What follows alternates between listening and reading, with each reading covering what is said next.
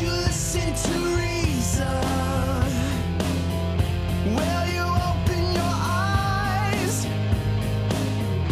It's a wonder what you'll find with an open mind. You may be surprised. Yeah.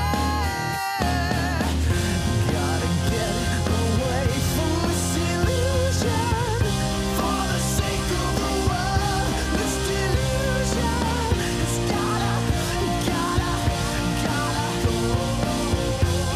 Yeah.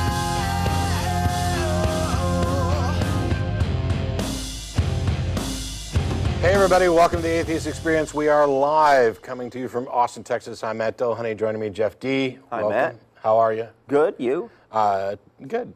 Tired. Yeah. This is a live call-in show, and we're going to probably get started with calls right away. I don't know if you had anything you want to talk about before. I don't have anything special today. You ready to... I was going to say beat up on callers, but we're not going to beat up on callers. No. At least until they deserve it. But we've got... let's start with number 2 real quick. Eric in Deltona, Florida. How are you? Good, how are you? Pretty good. What do you got for us? I wanted to know if saying to theists, if man created God from his own imagination, is that a good way of putting it? Well, I don't know. We don't know for sure that's the case in all cases, but we do know that people have invented gods for all sorts of reasons, and it seems reasonable to say that we did so kind of in our image. You know, you've got man, and then the Superman, and then the Superman type thing. Mm-hmm. Yeah, there's a lot of different gods that people have proposed, and a lot of the stories that go with those gods are mutually exclusive, right? They can't both be true. And so not all God, even if we atheists are completely wrong, not all of those other gods can actually exist because they're contradictory. And therefore, the ones that don't exist are made up. Just saying as if concept of God itself was made up. We think so, yeah. Yeah. Okay. Well, What do you think? Well, that's what I'm going around telling people who approach me and ask me if I'm a theist or not. And I'm telling them I'm an atheist, and that's what I believe. In the period. And Yeah, then okay. end of conversation, and they go about their business. Okay. Yeah, I think it's probably a little more sound to say that I don't see any reason to think that your God isn't just made up. Do you have some evidence for it? But yeah, you're fine. Okay. Well, Cool. I enjoy the show and appreciate you guys. Thanks, Eric. All right. Bye-bye. Have a good day. All right. John in Chicago, how you doing? Hey, what's up, dudes? How's it going? Pretty good. Good. How's the weather out in Texas, man? I spent some time in Fort Hood, and I loved it. It's pretty nice. That's nice today. Yeah, man, it's pretty nice here in Chicago. But yeah, I called last week, and the conversation got kind of stale. We were talking about DNA and ancient civilizations, and I didn't have any references on me at the time. And the host pretty much thought I was talking crazy, out my wazoo, but there are actually plenty of architects and engineers who have studied some ancient sites and pretty much have concluded that they're much older than what we initially believed, and that a lot more technical engineering had to go on into building the pyramids and other structures than just using ropes and stone tools and copper chisels. And yet we've already demonstrated that it actually can be built that way. And I'm wondering if these architects and engineers, I mean, it's nothing to cite that you found an architect or an engineer that agrees with some fringe theory. You can find that for everything. There's people with PhDs that support all sort of medical woo. The question is whether or not their claims have actually withstood peer review and are now accepted science. And if they're not, then there's no point in even talking about it until that happens. Well, I think the whole thing with peer reviews is, I personally think they're kind of biased, because yeah, they're biased. They're biased towards good evidence and reality. They have strict standards. And you're biased against the process of peer review because it's not coming up with the stuff you like to hear. Well, not necessarily. Yeah, I'm all come for peer on. review. You know, I've graduated college, and you know, I've written papers, and I respect science, man, and I respect those guys. But when things come up that contradict, you know, mainstream theory, they tend to be pushed to the side and not really looked at because they jeopardize. You know? No, here's the thing. What happens is if we have a bunch of established, reliable scientific information that's consensus, where people have made predictions and it's been independently peer reviewed and independently verified, and if somebody comes up with an idea that is wildly different from that, then the position isn't, oh, you're crazy, we don't want to hear that. It's, where's your evidence, let's review it. Because turning science on its head is the sort of thing that would earn Nobel Prizes and huge grants. Science isn't opposed to this, and science, by the way, isn't one monolithic entity. It's, if you had actual good evidence that would establish something that we thought that would looked at as absurd, that's worldview altering. It's huge. Right. And yet, okay, well, then it's, you don't get to portray it as because your pet theory hasn't actually survived good peer review. Maybe it will in the future. Maybe they'll come up with the evidence, and you'll be found to be correct. Right. But the time to believe that is after it's happened and not before. Well, I think it's all how you view the evidence in your worldview. If you place your evolutionary worldview in a so-called scientific established worldview on how you view the evidence, then you have to admit it can be biased. And I think it's exciting to know that people are coming forward with new evidence that challenges the mainstream.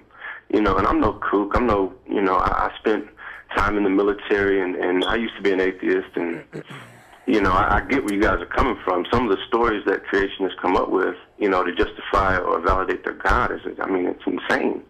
Because, they've been brainwashed, their religion, but I have a different stance. But I happen to think that there's different evidence out there that's in contrary to the mainstream belief, especially regarding ancient structures and sites and civilizations. And I can share a few with you if you care to listen. Sure, give me one, because I don't know what we can possibly accomplish from this.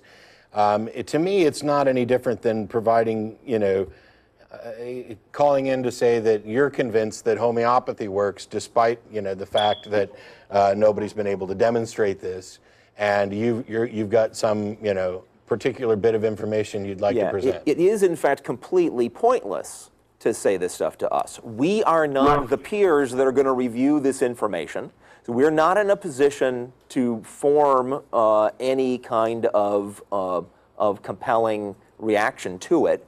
And all this is going to do is give you an opportunity to read your pet beliefs into the record. And I don't think there's any point to that. So tell me... Get back to us when the scientific establishment does agree with what you are telling us, and then we'll talk about that. Yeah, I mean, if we can't agree on how we go about finding the truth, I don't know what good it is for you to actually present your stuff.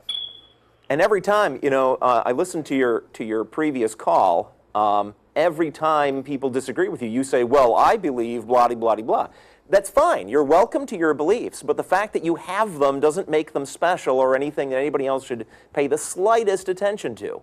Oh, I'm not, I think you're wasting our time. I disagree with you. I mean, these are my beliefs and beliefs of other individuals that clearly and go I don't against, care. What good is that? What good is that to anybody? What matters? That I have to present, excuse me, caller, John. Hello. What matters is not what you believe. What matters is what you can prove. Right. And I have some evidence here that... No, dude, you don't prove it by reading that evidence into the record. We don't know whether the thing you want to tell us now is accurate. And we are not the people who are qualified to make that decision. Nor are most of the people in our audience. Those claims need to be taken before people who are qualified to evaluate it. And all that letting you read that into the record will do is, you know, if you're coming from the standpoint of, oh, this is very exciting. And people do have a bad tendency to latch on to stuff that sounds exciting when they have no idea how to evaluate whether it's true or not. And so I think it's counterproductive to read exciting-sounding, unproved ideas into the record. So I don't want to hear it. I disagree because that's what science is based on. No, John. Science is not based on calling into an atheist TV show. I know this happens to be a passion of mine. You know, we don't care. I like the discussion between atheists and believers, and you know, I'm always up for discussion. And I think this is something new that brings to the table. It's not new. Eric von Däniken was doing this shit in the '70s. There's nothing new about this. Oh, all right, give me because we always do this. I want to know what you believe and why. So you've got 2 minutes to tell me what your claim is and one piece of evidence for it, the best piece you got. Oh, okay, got it. Well, last week, like I said, the conversation got kind of stale because I didn't have anything in front of me. But here's a list of architects and engineers who've been on the record confirming... No, you're not going to do that. I'm not going to let you just rattle off a list of people. That's an argument from authority. I have no way of verifying any of these people, and what they say don't matter. Doesn't matter. I need evidence, not a list of people. I don't care if you have 1,000. Well, I just wanted to give some validation to what I'm saying. So No, John, that doesn't validate you in any way. I don't give a damn if nobody has ever said it, or if you have 100,000 people you can cite. You don't understand. No, you're done. If every single person on the planet who is not a historian or paleontologist or whatever field these claims you are about to try to share with us, whatever field those fall into, if every single person who's not qualified to evaluate that evidence thinks it's compelling, it doesn't matter. Does not matter. You know, I tried. I really, really tried. And John, if you're still listening, or if you listen to this after the fact, here's the thing. I'm happy to hear what somebody believes and why, as long as they don't drone on forever. But you have to understand what the why part means. And if I give you the opportunity and you say, here's a list of people who think X, that's no different from reading Bible verses to me, and I'm not wasting one bit of time on that. That is, I care too much about the audience that's actually watching this to have them start bleeding from the eyeballs and ears because you don't understand the scientific process and feel like rattling off a whole bunch of people who think something, because that makes you feel like you're probably more right because there's other people who agree with you. I understand it. It's what keeps people in religions. The fact that they're constantly surrounded by a whole bunch of other people who agree with what they agree with. And some of these people have really fancy titles and funny hats. And it makes them important, but it doesn't make what they're saying 1 millimeter closer to being true. All right. Ryan in Utah. I warned you about that guy. I know. I listened to the show. It's insane. I know. I don't know how we're doing yet. I was actually curious if you guys have heard of this book called The 5,000-Year Leap. I haven't. I have not. Well, it's kind of a scary book. He was a Mormon. I'm an atheist, by the way. By the name of W. Cleon Skosen. I don't know if I'm pronouncing his last name correct. But it's a book on 28 principles on how this country was founded and how to make it a better country. And basically every single principle says it's founded to be a Christian nation, and that without us being a Christian nation, we're basically not going to thrive, or we're going to fail. Where does the 5,000 years come in? Basically, I think it's saying that in the past 200 years, with Christianity being the founding of the United States, we've made a leap 5,000 years into the future. That's his assertion. Well, you know, that I hope it's actually true, because there's that time travel that we need to develop. I hope it's actually true, because Christianity has clearly held us back at least 5,000 years. Oh, I would agree. Yeah. But, you know, you make such assertions saying that the reason why our schools have failed is the fact that we've taken Bible studies out of it and all that kind of stuff, and saying that the United States has a manifest destiny to the world to be a blessing to the entire human race. Yeah, crazy and crazy wrong. The United States isn't in any way founded on the Christian religion or even on deistic religion. It doesn't matter whether some of the founders were deists or Christians or anything else. We have a constitution that with the only mention of religion is to prohibit any public, any religious test for any public office or trust. The First Amendment guarantees freedom of religion. You know, I don't know. This is, I guess, this may even be crazier than wall builders because, you know, at least David Barton's just flat out lying and misrepresenting and misquoting. Whereas, you know, in this case, I haven't read the book, so I can't really say. Yeah, well, in the past year, Glenn Beck has been spouting this book off as true American history, and it's been gaining a lot of strength in the conservative side right now. That shit crazy community that listens to Glenn Beck, yeah.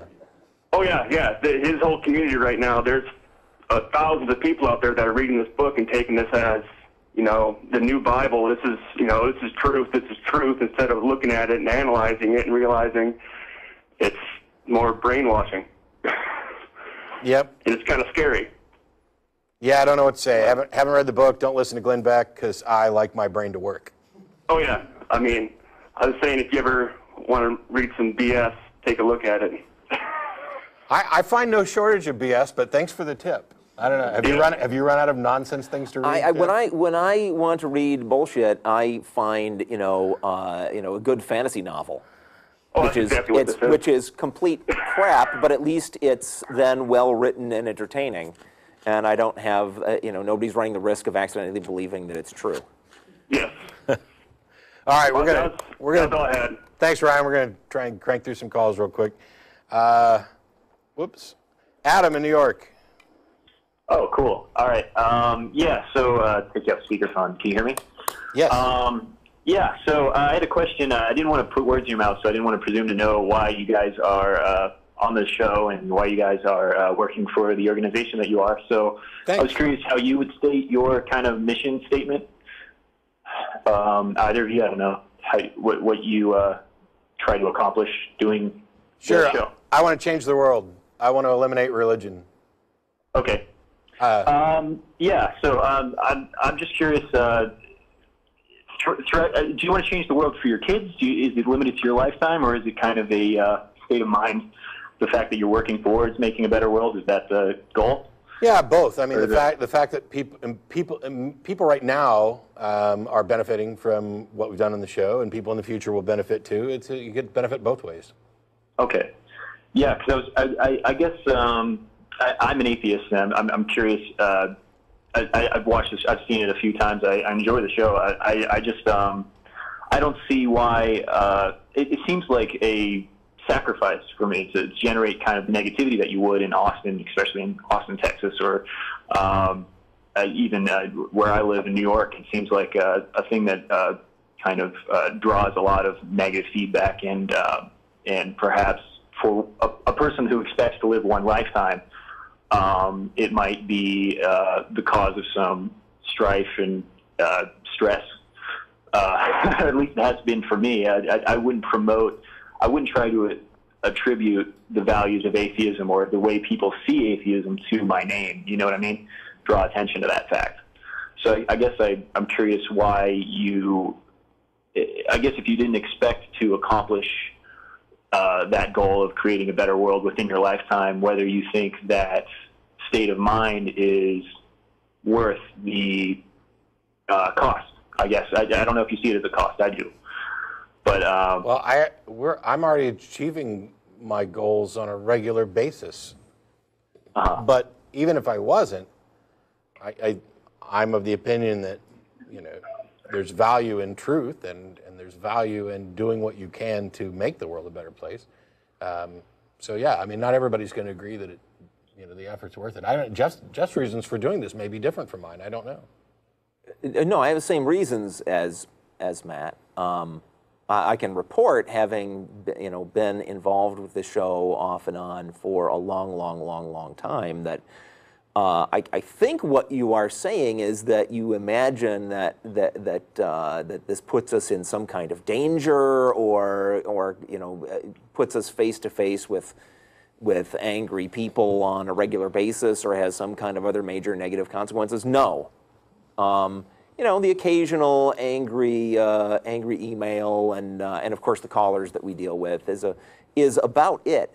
It's no big deal. Now your situation may well be different, and you have to make a decision for yourself what you care strongly enough about to speak about, and that's entirely your choice.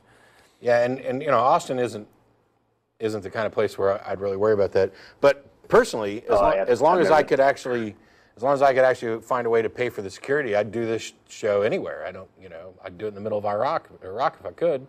Really? Sure. I guess that's my question. I certainly see. I mean, if I were in Iraq, I would feel.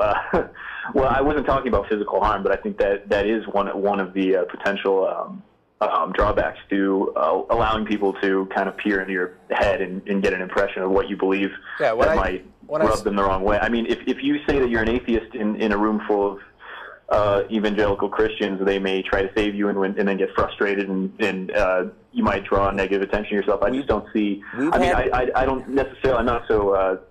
I don't know. I'm not so caught up in what people think of me or my opinions that it would be you know, a huge psychological cost. But I think, you know, your day-to-day life in I guess maybe Austin might be a nice place to live for an atheist, but if in Iraq might be seriously. Sure. It seems like if you could live your life and delude everyone about what you thought and your opinions, why not? You've a couple of times you've brought up this thing about, you know, within our lifetimes. What does that matter? Well, do you think something about atheism means, you know, eliminates the validity of caring about how things wind up long term, even after we're gone? Yes. Really? Why? Yes. Yeah. I don't think. I think what people call moral objectivity in the sense that there are these tenets or rules that can apply to you that aren't autonomous rules that you created to kind of navigate in this society. I think if you're creating those rules yourself, they can be objective, and it wouldn't really be, the word wouldn't refer to the same thing. But when people are referring to objective morals, like I think murder's wrong because it's wrong, Adam, yeah. How the hell did we get to morality? Well, we're talking about doing a TV show. I guess I thought what you were asking was. How would you frame what you're asking? Are you asking me whether as an atheist I feel like my day-to-day... You exhibited surprise that, or you were questioning why we would want to do this show. My interpretation of what you said was that it seems interesting to you that we would do this show as we are atheists, and why would we care about how the world is going to be after we are gone? Because you kept talking about whether we thought that any changes would happen within our lifetimes. I don't see how that's relevant, or how atheism impacts whether or not it's valid for us to care how the world's going to be after we're gone. And my simple take on this, really quick is, I don't know if you've read anything by Colonel Ingersoll, who lived at the end of the 19th century. Great stuff. Go to infidels.org sometime, look in the historical library, look up Ingersoll. Some of the stuff he wrote is amazing. He's a big hero of mine.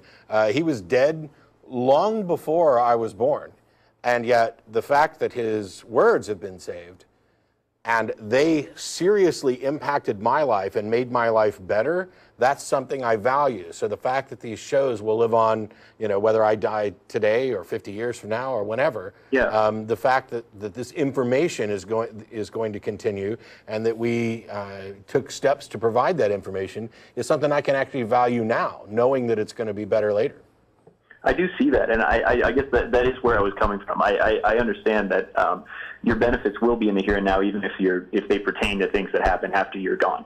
But I see the cost-benefit analysis. If you're looking at it like, well, here now I expect that the world will be a better place, or I'm contributing to a better world in the future, that can give you a positive incentive to continue doing what you're doing, and it'll be instantly gratifying and stuff like that. I understand that, but is it enough? I guess, because it doesn't seem even close in my life. I guess I don't have a community of atheists to come to go kind of join with it, but I have a a large percentage of the people that I meet are atheists, but even among my atheist friends, I do get the impression that if I were capable of deluding them into believing that I had this really great moral compass that came from, and I believed in this transcendent being, and I was, just thoroughly convinced by it, that I would be more trustworthy. I would have this kind of earnest quality to my. It would appear to them that I were holding myself accountable when no one were watching. Okay. Because God would be watching me in that scenario. I mean, it seems like I could Hang get on. a lot more out of Hang on, being Adam. deluded. Adam, hang on. Those seem like rather unusual atheist friends you've got there, but okay. And so what? Where are you going with this? Are you moving in the direction of saying, oh, well, we should lay off of religion because it's such a useful tool for helping people put on a facade of trustworthiness? What are you talking about? I don't know if it's a we statement. I guess it seems like personally, I don't see why you or the person sitting next to you would make their own decision to do it. I believe that your organization, I'm glad it's around. I want it to be around. I think your political agenda actually runs pretty parallel. We haven't got a political the organization agenda. runs pretty parallel with mine. In that I would like a secular, secular state with rules which have nothing to do with theocracy or God or spiritual dimension or anything like that. I'm with that, but I don't see why in the culture that we do live in, with the time that we are given, someone would take that kind of cost-benefit problem and turn it into their problem. We already told you there has not been a big cost. Okay. Okay. I mean, I put in a few hours once every 4 or 5 weeks. I'm here as a co-host. Matt's here more often. It's not that big of a deal. We're not like having to skulk around town avoiding angry Christians. In the decade that I have been involved in this, more than a decade, huh? Or Muslims. I don't have to avoid angry Muslims. Never once have I had an encounter with an angry Christian in public who said, "Oh, I saw you on that show. I'm so mad." Bunches of times, out of nowhere, I have met people from around town who said, "Oh, you're on that show. I love that show." And not only that, I can report that, comparing the state of the world a state of society, when I first started being involved in this show with the way it is now, vast improvement. Vast. I can now get on the internet and immediately be hanging out with a bazillion other atheists, if I feel so inclined. That there is, in fact, a movement. I don't know how much credit, if any, this show can take, but certainly we haven't done any harm in helping to shift society in that direction, and that has been of immediate personal benefit to me. The thing is, everybody's going to have to do the cost-benefit analysis on their own, and we've talked before, I want as many out atheists as we can have, but I've also told people that if coming out puts your life, your career, your happiness in general just in danger, then, maybe it's not the right time for you yet. But when you're talking about, if I could actually dupe them into thinking that I was a believer with a, quote, good moral compass and was trustworthy, I think that, first of all, those of us who are out are doing what we can to make the world a better place so that everybody can come out. And I'm also here to point out that they don't have a good moral compass, and they're not more trustworthy. In fact, I'm in agreement. I want to rephrase that. I didn't mean good moral compass. I just meant.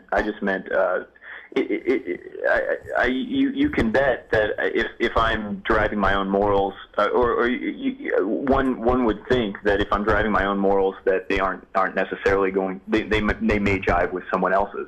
Whereas if I were some earnest believer of these like tenets which served some purpose that came from a second, some third party source, then it might lend itself to being a little more accommodating to other people than I would choose to in my own autonomous reality. I have no idea. You know what I mean? I have no idea why you would leap to that conclusion. Well, it seems I know that we're living in a social. I mean, if you weren't in a social world and Adam, go ahead. You're on hold. Religion does have a reputation, right? An undeserved reputation in our society for being the source of good behavior. Okay, fine. I'm again surprised if you characterize your atheist friends as people who believe that religion deserves that reputation. But even so what? I think Matt and I are having trouble seeing what your point is. A good reputation as it is a. You were curious why we were doing the show. We've explained it. That the negative consequences you seem to think we might be facing are, in fact, either not so big or non-existent. We've explained that if you must boil it down to a cost-benefit analysis instead of merely feeling like we have as much right as the next person to speak our minds, that, in fact, the cost-benefit analysis is already going our way. So I don't know what's left other than, you have these ideas in your head about what the costs to you might be to do the same thing, and that's fine. Don't do it. Nobody's asking you to be on a TV show or be out as an atheist.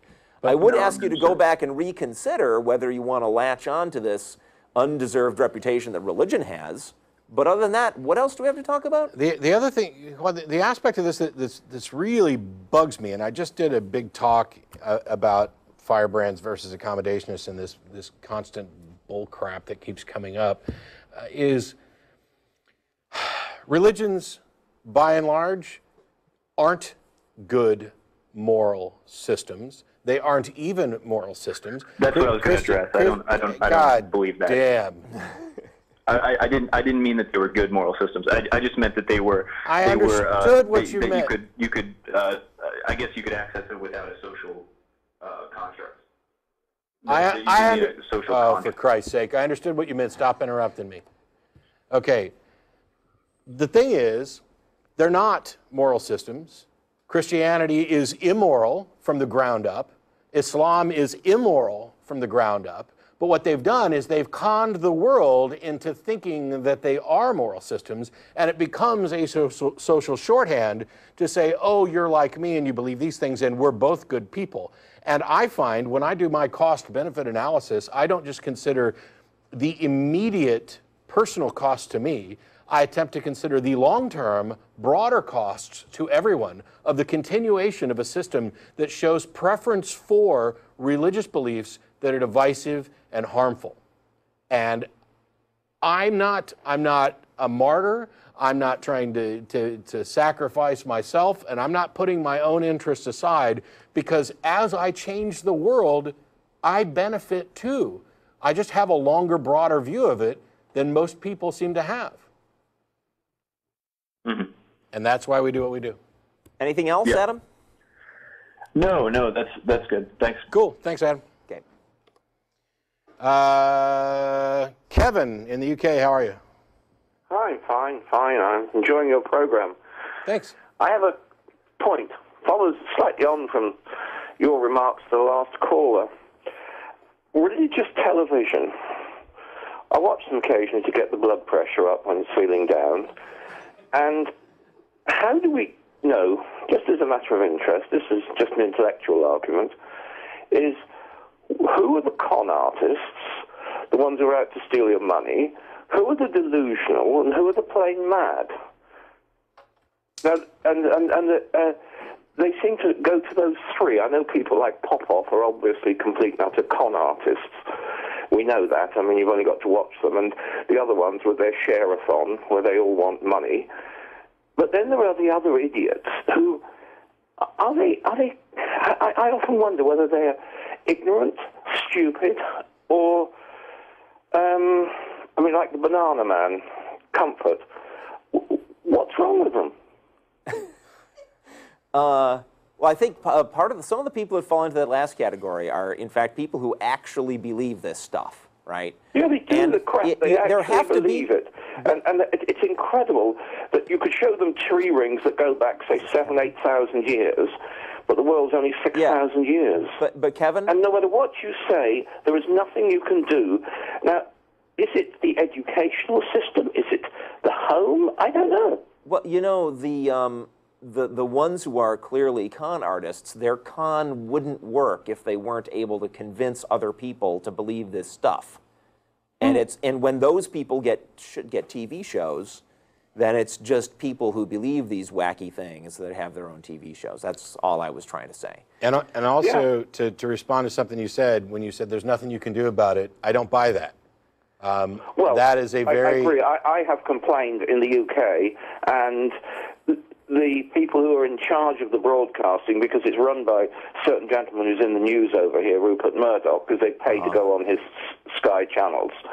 So there's money hang up there, so you won't get anywhere there. They then claim all sorts of benefits they're providing for people, which are extremely dubious at the best, and at the worst, they're outright con artists. These people should be in jail, not on television. There are a number of them that should, but when I was talking about this idea that you can't do anything about it, I'm not talking about getting them off TV or anything like that, although I would be in favor, certainly, of going after any con artists that, we can actually prove that they're intentionally duping people and robbing them. I'm talking about the thing that you can do is to change minds. You educate people and you minimize the pool that they can take advantage of. And by the way, many of these ministers, they are also victims. They, some of the most crazy religious people who I would love to actually hate them, I have difficulty hating them because they are, they're wrong. They are doing harm. They need to be stopped or corrected as best we can. But I have difficulty hating them because they believe something sincerely, and they're not. You don't get to choose what you believe. I was a fundamentalist Christian for more than 25 years, and I'm sure I said and did many things that I would now find despicable. But I wish I could, come up with the one argument that convinces everybody to give up, their crazy beliefs and embrace rationality, but I can't. But the fact that there isn't one argument for everybody doesn't mean that there isn't an argument for everybody, that there isn't some path for every single individual to find their way free from the trappings of religion. So it is sad because I say occasionally I flick through the channels and you get these preachers and they're promising things because they can never be disproved because you can't prove that God isn't going to kill you if he doesn't collect $1 million or whatever in the next fortnight. But it just seems sad and that some of the politicians they creep up to these people. Of course, because they have people who will vote lockstep with them. Yeah, I mean, here in the UK, apparently, I think they're trying to start some schools up, and some of them are going to be that they're allowing them to do certain things where they can creep in with creationism, which is pretty much was a dead duck here, but they're coming back via people from your part of the world and from Australia and these people. I just sorry don't about know. that. And, it just pees me off that these people can spout their nonsense and there's nothing we can do. But it just seems it gets me. I'm thinking sometimes I listen to your program and I wonder some of the people who come up. I'm thinking there should be a Turing test whether you can tell whether they're trying to wind you up or whether they are genuinely loonies. Yeah, there's not. Trying to spot the pose is a fun game. But Kevin, thanks so much for the call. I wondered that sometimes. I'm not sure, but I think there's generally a tone in the voice, and you know straight away that they actually believe the crap. That they're not. They're trying to convert you and convert us. But God help us. Anyway, it's nice speaking to you. I watch your program regularly. I won't waste any more of your time, and thank you very much for having me on. Thank you, Kevin. Yeah, by and large, I tend to just take people at their word. If you tell me you believe something, until I have a reason to suspect that you don't, right. I'm just going to kind of... And some of the fake calls that we have had have actually led to interesting conversations until they can't take it anymore and have to say something about body parts or something on the show. One of the fake calls even led to me being married. Yeah, I've always thought. Remember, you used to be able to turn on the TV and see like the psychic readers or the people want to read your tarot cards or something, and there was always the for entertainment purposes only line across the bottom. And I thought that is the solution for religious programming. I'm with you. But for entertainment purposes only, suddenly I don't have a problem with it. They want to put on that show and talk about the invisible man and what he wants and all that, and everybody can just sit there with their popcorn and maybe throw money at them if they're amused. That would be fine. I still have a problem with it. Do you? I have a problem with the psychics, even if it says for entertainment purposes only, because that's a disingenuous cheat. The people that they're having call them and the people that they're getting money from, most of them aren't just doing it for entertainment. They've bought into this. And that's a line that gets them out of the scope of the bunco. But it's a constant reminder. And I appreciate it on that level. Is it? Yeah. Is it a constant? If you believe something, you turn on this show where they're going to read your tarot cards, and the video has for entertainment purposes only up on the screen all the time or every time they ask for money.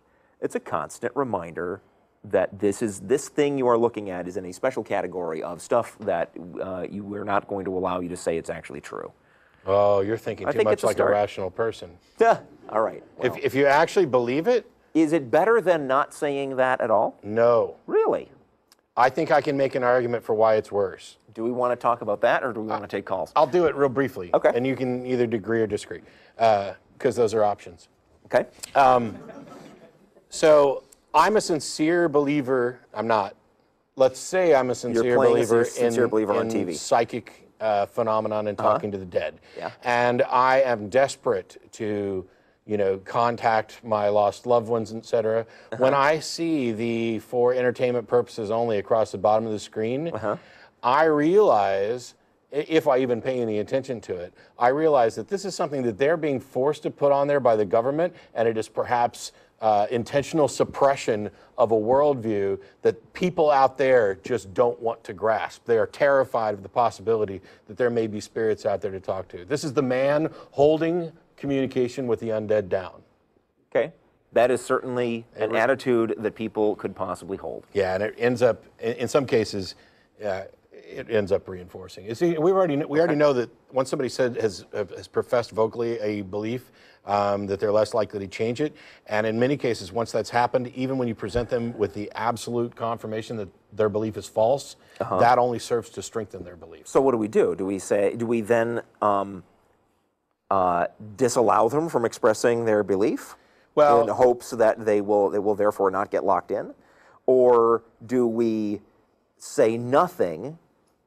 Or do we attempt to protect the public to the extent that we can within the bounds of free speech and freedom to do business, and then accept it and move on? Yeah, we attempt to inoculate the third one. We attempt to inoculate everybody with reason and evidence so that this older generation that bought into this nonsense dies off and the thing fades out. And that goes for religion and psychics and homeopathy and, Yeah, I was including the little disclaimer in that third thing as part of it. I'm not saying that it's necessarily always a bad thing. I'm just pointing out a case where it could back. Sure. But anyway, let's go to callers. Nobody wants to hear me and Jeff just go at it. That's like a little bit of the nonprofits, right? It is. Which will be back next Saturday, on I'm assuming. Although I'm not. Damien in New Zealand, how are you? Hey guys, how you going? We're doing good. How are you?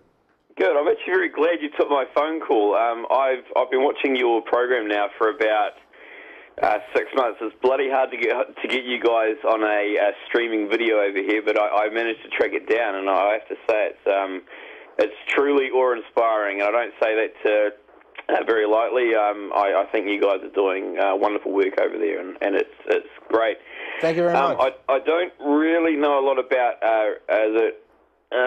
I know a lot about Matt because I watched a bit about him on YouTube. I don't know much about Jeff D, but he might be able to sort of weigh in on this as well.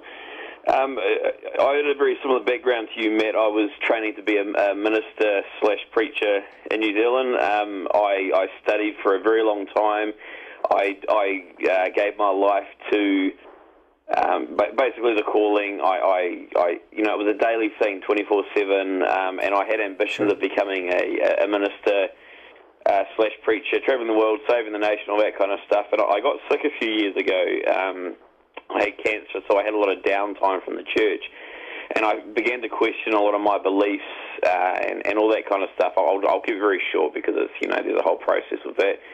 But I started to, I suppose like yourself, I couldn't see a lot of evidence that God was actually real, that there was no, there's no existence of God and all these healings and all that kind of stuff and the readings and all that kind of stuff. It just, there was nothing to sort of back it up with physical, real evidence. And I actually left the church about 4 years ago. Not long. I got better. My cancer healed up. Great. And I tried to return to church, but it just, I was sitting in church thinking, how can we keep buying this bullshit? Excuse my French. How can we keep buying this rubbish? These people are using emotional traps and all that kind of stuff, all the usual gimmicks they use. And so I left the church. I said to my wife at the time, I'm never coming back to this. It's just absolute rubbish. I don't want to be a part of it anymore. But what I've found now is that I'm trying to make that, I suppose, transition to becoming an atheist, but there's just that nagging fear that bundles around in my head. And I suppose what I'm asking is, how did you personally manage to overcome that fear? Like, what if God is real, and what if I'm being... Sure. Yeah. If you could maybe give me some pointers or something, because, I'm somebody... I spend a lot of time now actually studying the evidence. People say that the Bible is not a true book. So I go and look for the evidence to show that, it isn't actually true. If somebody says to me that God does this, or the Bible says this, then I'm not somebody who will just start an argument for the point of argument, but I actually go and find out, and then I'll come back with evidence. But for some reason, every time I seem to move in this direction, there's always that nagging fear of, what if you're wrong, Damien? What if God is real? Sure. You're being, so how did you personally overcome that sort of, that fear? I'm gonna let Jeff start with this, but one quick question. Did your cancer get better after you left the church? What happened was I got sick during my time of ministry. I went and did 9 cycles of chemo. I had to have surgery. It took about 18 months to heal, so I was actually pulled out of ministry because I wasn't effective in that. And I've been given the all clear now. I've been in remission for 4 years, but it didn't get healed because people were praying for me. It got healed because the chemotherapy worked. I know. I was just wondering about the timing of it. I'll let Jeff get to your question. Yep. I was still in the church when it got better. We were wondering if we could start claiming that atheism cures cancer. That would be awesome. I faced the exact same thing as you. I was starting to have doubts and thinking about this a lot. And I remember the specific moment. I was walking down the street in my neighborhood, and I had my doubts, but I was always coming up against the concern that I would anger God and get myself in all kinds of trouble if I allowed myself to take my doubts seriously. Yeah. And what solved it for me was, and I don't know if this is going to fit your situation, but in the Methodist church that I was raised in, we were told that God is kind and loving.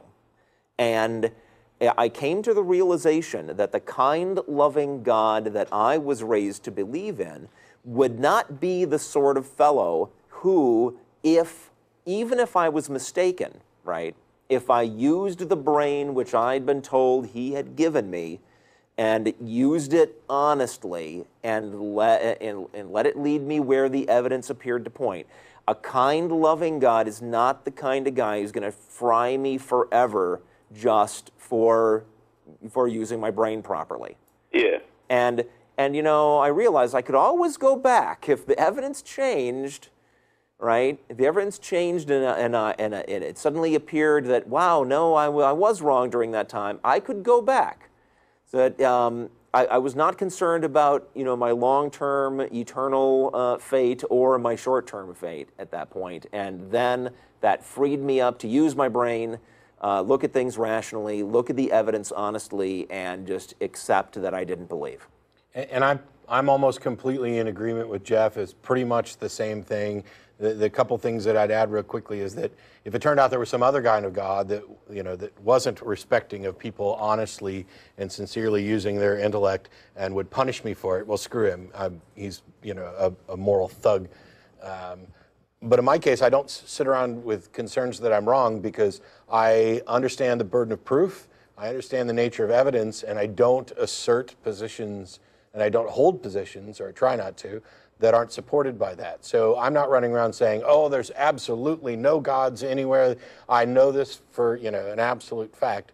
My position is that I do not believe that gods exist because they haven't been demonstrated by evidence, and I also actively believe that no gods exist for a variety of reasons, but I don't hold this absolutely certain. It's about intellectual honesty. It's about being willing to follow the evidence where it leads instead of leading the evidence where you want it to go.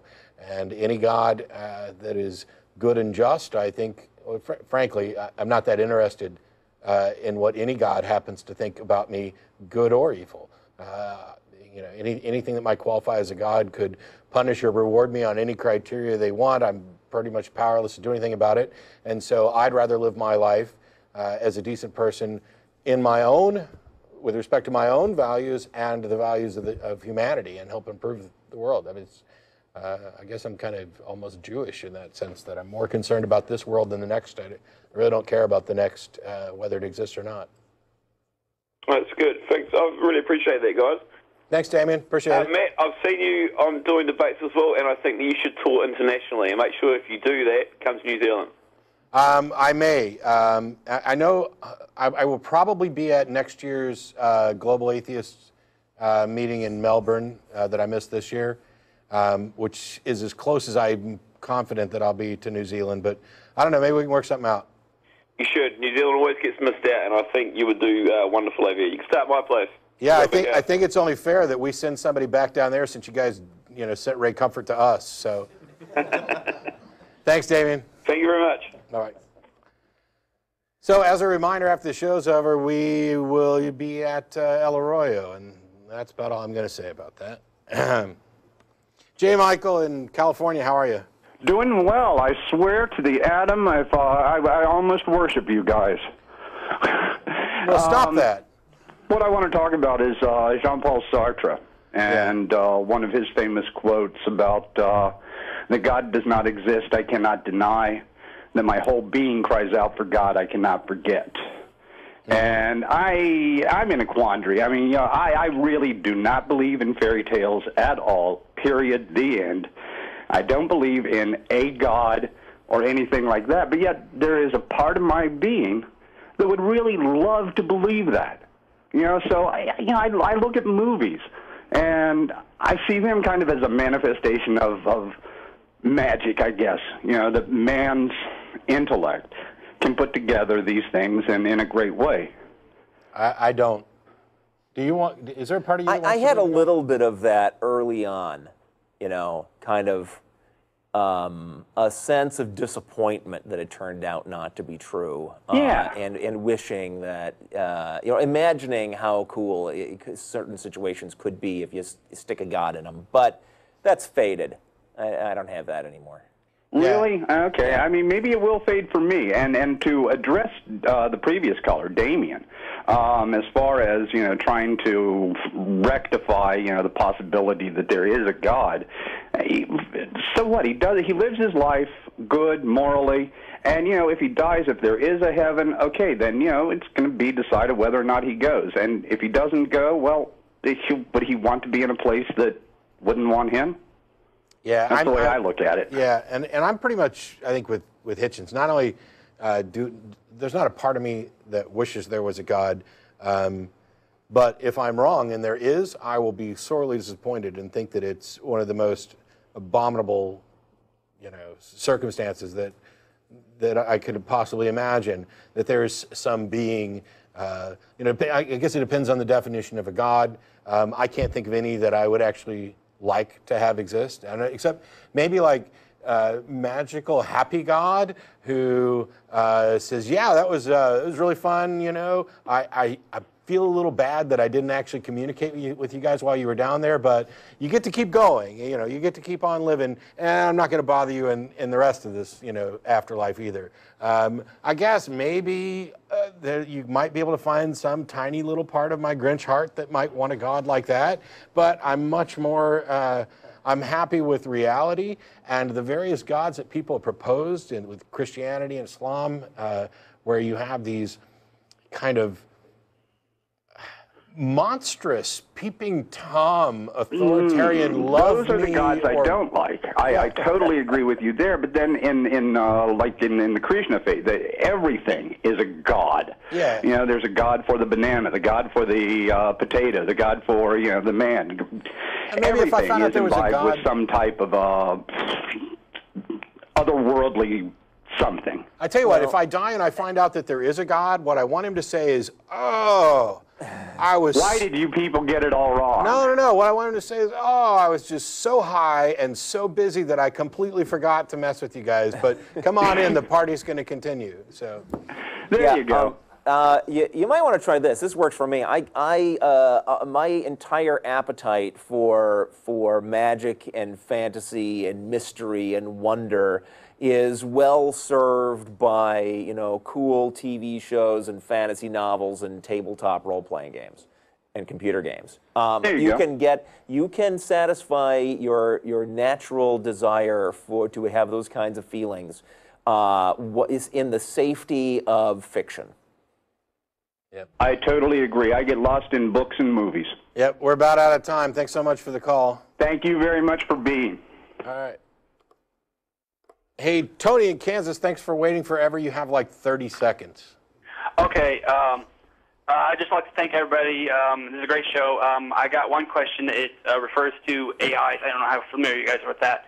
But my question basically is if we do finally get to the point of developing true artificial intelligence, do you think that will lend more credence and to current theists about how minds have to be the product of physical entities like brains or hardware? All right, thank you. After the theists stop chasing the artificial intelligence around with pitchforks and burning them in castles and stuff because they're soulless monstrosities, and get used to them, then they will switch to the, oh, well, that just proves that it takes an intentional effort to make an intelligent being, and they'll spin it to make it fit their worldview or slightly modify their worldview to accommodate it. Yeah, I agree that there'll likely be some spin, and I think that's true for AI. I think there's also going to be some spin if an extraterrestrial intelligence ever shows up on Earth. But I also think that both of those scenarios would have a huge impact on many theological views and many believers who would then have to embrace these facts and try to start figuring out what bits of their theology they can keep. It may serve to like soften some theological messages and cause us to redefine things in a way where some religions are going to be forced to the background. But I don't know when or if either of those things are going to happen, and we are completely out of time. Thanks so much, everybody, for tuning in. Thanks, Jeff. We'll see you guys back here next week. Bye-bye. Bye, folks.